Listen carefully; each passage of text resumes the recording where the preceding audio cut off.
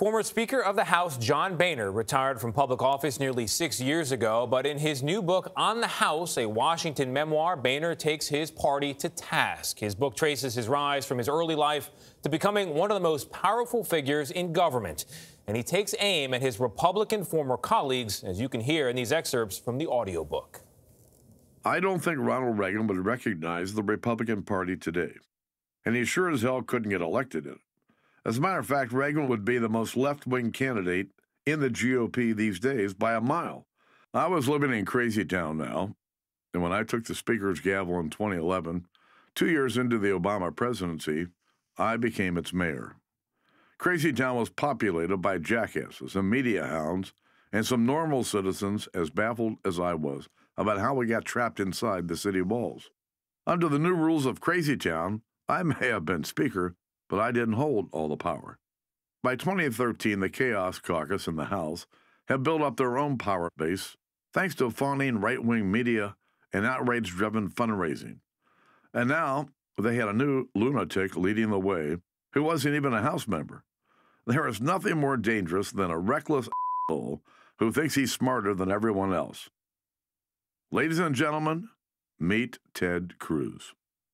Trump incited the bloody insurrection for nothing more than selfish reasons, perpetuated by the bullshit he'd been shoveling since he lost a fair election the previous November. The legislative terrorism that I'd witnessed as Speaker had now encouraged actual terrorism. And it pissed me off. Former Speaker Boehner joins us now. Good morning to you, Mr. Speaker. It's good to see you with the blue eyes. You tell a great story in the book. You tell a great story in the book about Colonel Gaddafi giving you sunglasses because he said in the desert because he said the desert is not kind to blue eyes. But we really wanted to see your eyes this morning because some of your stuff is jaw-dropping. So let's get to it. We should acknowledge that you take aim at Republicans. You take aim at Democrats. You also take aim at yourself with this. A lot has changed in Washington, you say, in the world, but you have not. You are still the same jackass that you were 25 years ago. That's how you start. Now you seem to be calling out a lot of fellow beeps. And so I'm wondering what you're hoping to accomplish with your book. Let's start with that. Listen, I wasn't trying to accomplish anything other than to tell my story. I've had a pretty interesting life, a very interesting career, and I thought it would be a good read for the American people, and so I decided I'd write a book. It was a great exercise, a great project, and I'm glad people are finding it interesting. Oh, it's more than interesting. I want to talk about you and Ted Cruz in particular, because you take really big shots at him. You guys won't be having a glass of wine anytime soon. What bugs you about him specifically? And it's more than just him. Well, this guy wasn't even a member of the United States House of Representatives. He was a member of the Senate, stirring up some of the crazies in my own caucus to cause all kinds of problems.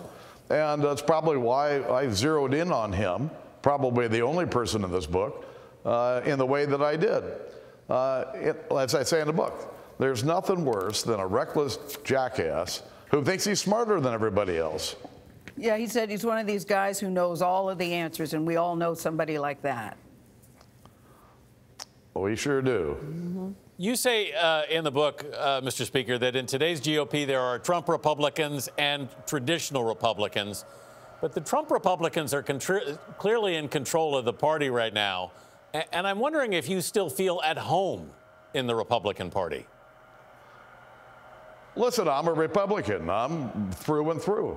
I believe in spending within your means. I believe in a strong national defense. I'm a Republican. But we've got some people in the party who believe more in making noise than they do in making policy. I went to Washington to serve in the Congress, not because I wanted to make noise, but because I wanted to do something on behalf of our country. And I think if Republicans begin to focus more in on the policies that we all believe in, we can unite the party in a place that Americans will recognize once again. Well, Mr. Speaker, let me pick up on that point in particular, because in the book you do a very clear job of explaining how technology changed and that allowed politicians to go straight to the public. But you don't really take on the subject of why that outrage and that fight for fight's sake resonated with so many people. I mean, one theory of it is that for half the country, America is just changing too quickly for them to tolerate it. Is that how you see it?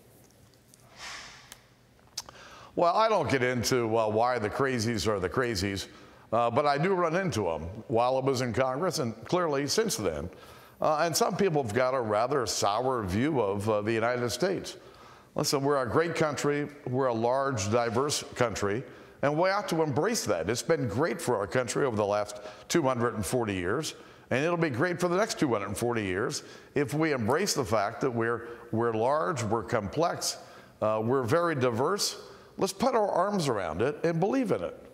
Yeah, you know, you talk a lot about the lack of diversity in the party. You hit on that, but you talk about the lack of disrespect. In particular, you say about Nancy Pelosi. I don't agree with much of what she says, but I do respect her. And that seems to be what's missing today. There doesn't seem to be respect, and there doesn't seem to be tolerance on either side. You say there's a difference between common ground and compromise. So how do we get things back on track? Because it is so often the ditch on both sides of the aisle, really, when you look at it. Well, Gayle, growing up on my dad's bar, I learned the Republicans seem to have a special ledge on this particular topic, though. Go ahead. Well, growing up on my dad's bar, I learned the art of being able to disagree without being disagreeable. And the people in politics that I served with, a lot of them I disagreed with, but that didn't mean I had to be disagreeable. I've got as many Democrat friends as I've got Republican friends. You can do this job and respect the people on the other side who happen to have different views. This is not rocket science. And when it comes to governing, it's about finding common ground. We're not always going to agree on everything, but the question is, where can we agree? Where can we come together and to do what needs to be done to help the American people in their quest for the American dream and a better society? Who's the leader of the Republican Party now? Well, there's a lot of leaders in the Republican Party, just like when I was there.